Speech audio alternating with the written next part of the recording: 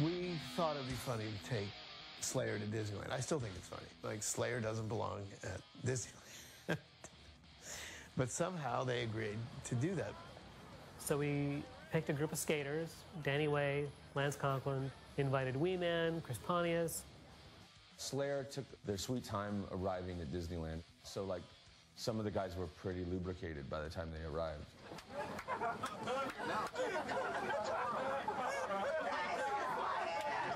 This is a family place! Leave it, foul language to a minimum. No use of the word cunt, all right? No use of the word ass fucker. No use of the word bucket.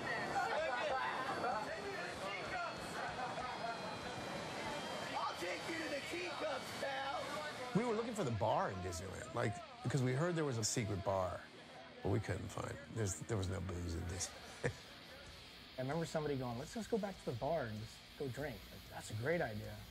And when we got back to the tram, that's when Lance Conklin jumped into the submarine ride.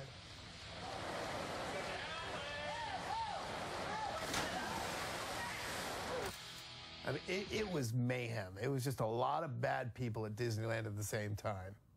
But we got 4 pages out of it. And at some point we realized, like,